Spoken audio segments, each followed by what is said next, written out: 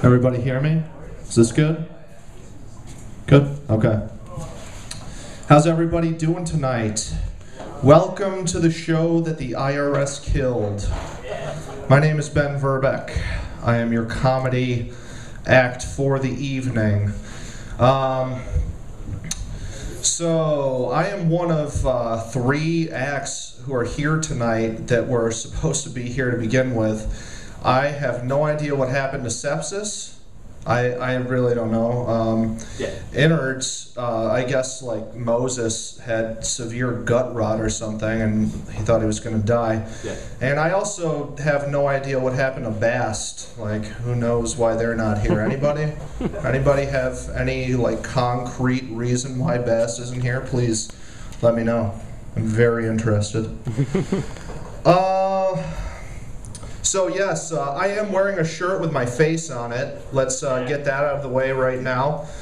I have these shirts for sale, and it was kind of in the air whether or not I was going to wear one of these shirts at all. But then I thought about it, and it's worked for the WWF for so long, like you know, wrestlers wearing their own shirts. So I figure, you know, if it's going to work for Vince McMahon, God damn it, it's going to work for me. Thank you. So everybody excited for 420 tomorrow? Anybody? Yeah. I'm really excited to celebrate the 12th anniversary of Columbine myself. You know, Eric Harris and Dylan Klebold, they were true visionaries. I've often thought that if I was to ever commit suicide, that I want to do it in a way that's going to make an impact, you know? Like, I'm not just going to hang myself or jump off a bridge or, what was that? I'm not just going to hang myself or jump off a bridge or, you know, shoot myself in the face or anything like that. I've decided that if I'm going to kill myself, I'm going to go skydiving, and I'm not going to pull the chute. And not only that, I'm going to take some Ipecac, some Viagra, and an enema, and I'm going to completely disrobe on my way down. And I'm going to puke, shit, and cum in the air. I'm going to dive straight down, and you know, my head's going to burst on impact, no chance for survival. And the best part's going to be as my glorious soul is ascending into heaven, I'll be able to watch all the people coming around to help me and watch them get covered in my puke, shit, and cum. And I'm going to laugh at them. Thank you. Yeah, so there's this like NFL lockout, and I'm going to be pissed if there's not an NFL season this year, because I'm a big Bills fan. Not only that, I just love tailgating, you know, because tailgating is my chance to get away with murder. See, people who tailgate at the Ralph love to eat, and they don't really care what they're eating, just as long as you tell them that it's something that they're comfortable with. You know, like I'll say, hey, I got these hamburgers here. Little do they know that I just like took somebody I killed from Hamburg, processed them through my meat grinder, and you know, that's what I'm serving them. You know, I tell them hey, I got this ground chuck over here, some guy named Charlie I killed. You know, 500 pounds of sloppy joes, just some 2 fat dudes who I killed, fucking shove them through my meat grinder, put some manwich in there, and nobody knows the difference. People are fucking shitting out other people outside of the Ralph inside, and nobody is the wiser. Don't tell anybody if like somebody goes disappearing, like you didn't hear this from me. So I have a 4-year-old daughter, and I'm really concerned about like teaching her sex ed, because I really don't, you know, I really don't understand like female parts, you know. Like I guess, you know, I mean male and female parts aren't that different from one another. Like, you know, men have penises, or is it peni? I don't really know. Like I try not to think about multiple cocks. And women have like itty bitty clitties. Men have like testicles, which in women are like up here, and they're called ovaries. And the testicles are housed in a scrotum. And the best way I can describe this is like, think of the uterus as like this really, really big outside-in nutsack.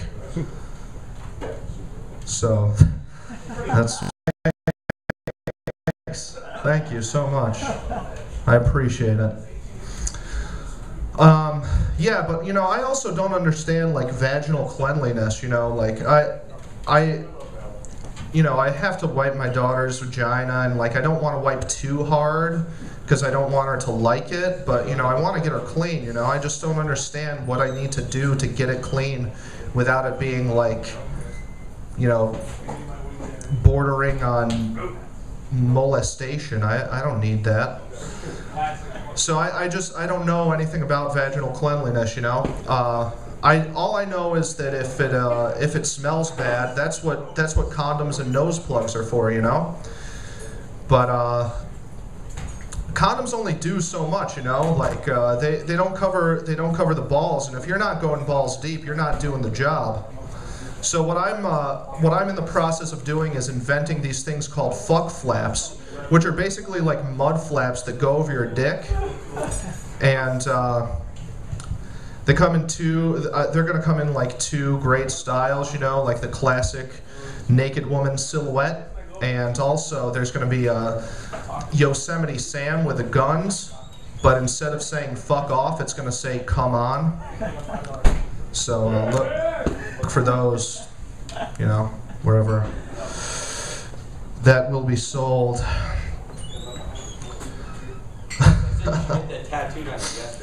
So I really don't like the stereotype of black people eating chicken. Not that it's like an invalid stereotype, but who the fuck doesn't like chicken? Chicken's awesome, you know. I like chicken. Well, that dude's not black, I guess. No, but it's like, you know, it's like saying Asian people like video games. Who doesn't love video games? White people love smartphones. Who fucking doesn't? It's like saying priests love altar boys. Everybody loves altar boys. They're so nice. They're incense and... Thank you.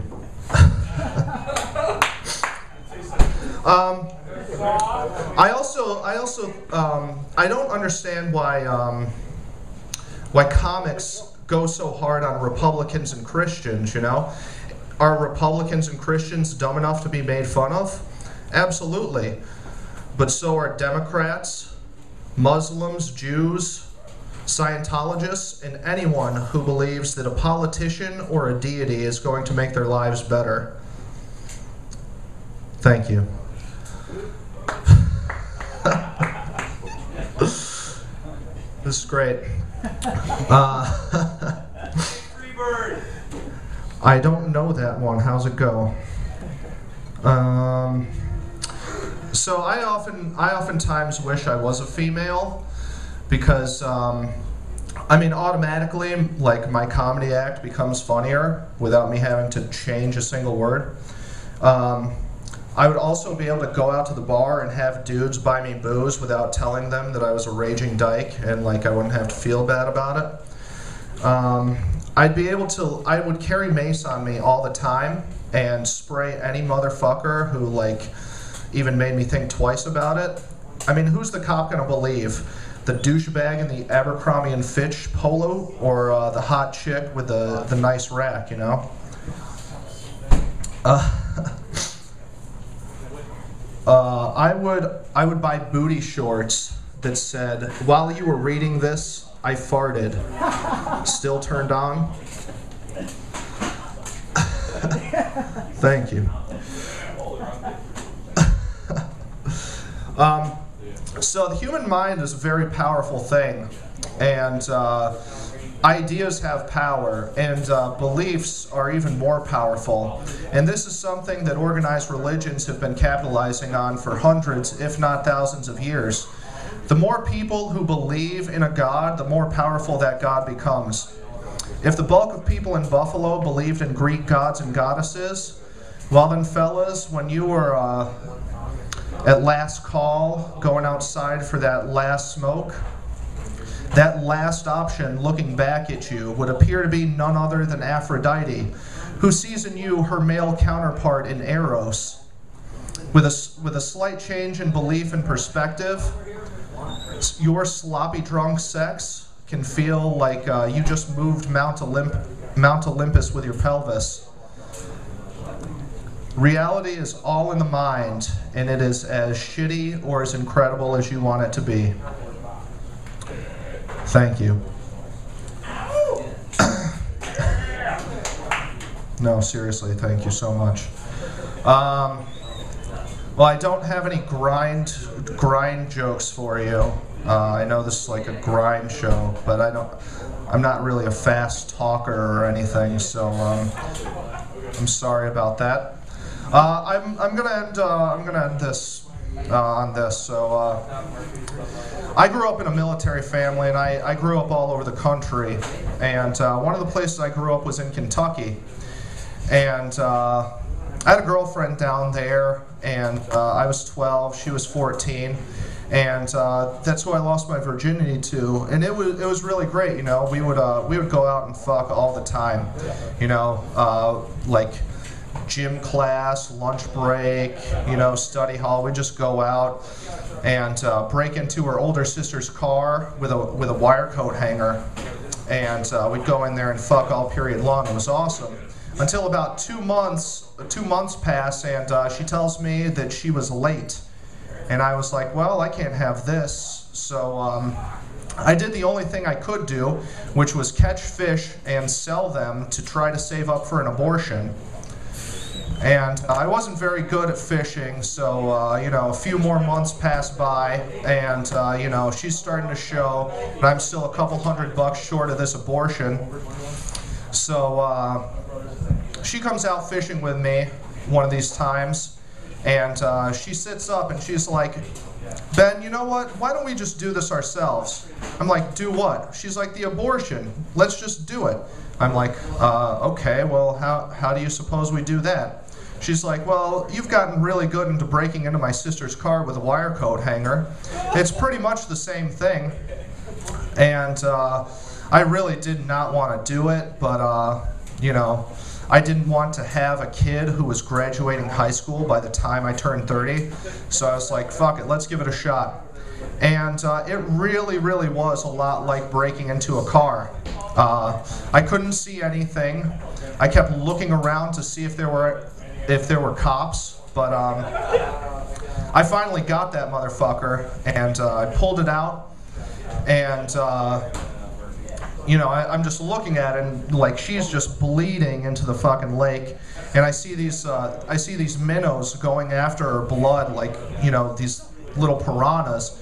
So it gave me an idea, and I took the dead fetus off of the wire coat hanger, put it onto my fishing hook, and fucking cast it into the lake.